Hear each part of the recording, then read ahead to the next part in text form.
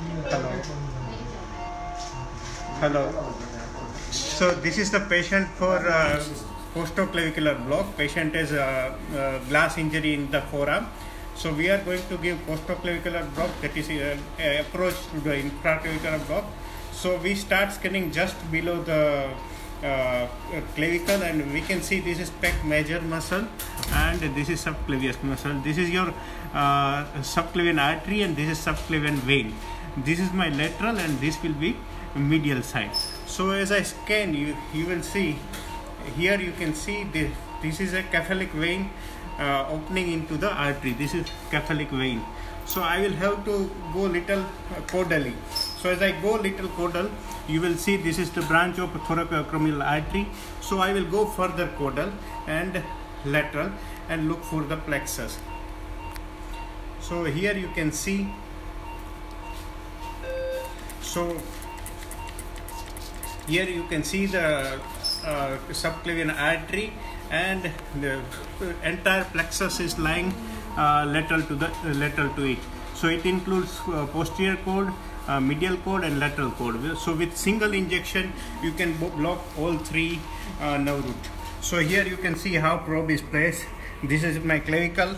The probe is parallel to the clavicle. I'll go from lateral to medial side. I will so that I can see the entire shaft of the needle. Now you can see the ultrasound picture. My needle is coming in plane. Here you can see my needle is coming in plane. I can see the entire needle shaft.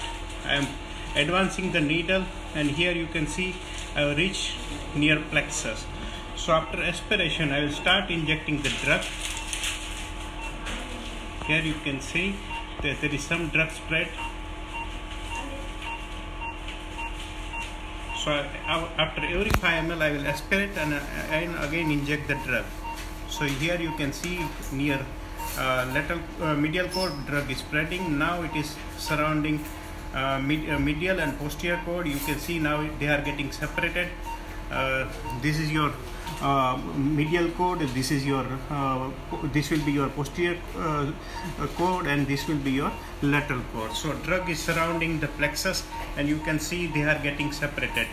Now you can see entire plexus is surrounded by the drug, and here you can see three cords, 1, 2 and 3.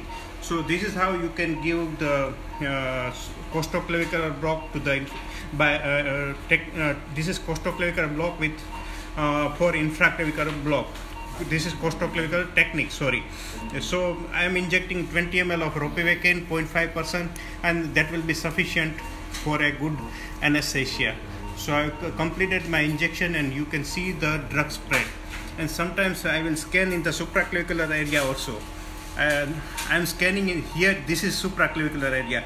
My probe is above clavicle, and you can see this is the plexus, and drugs has spread proximally also. So with costoclavicular block, drugs spread proximally, and you can have effect like supraclavicular block only. So this is how you can give the block. This is supraclavicular area, and drugs surrounding the supraclavicular plexus. Thank you very much.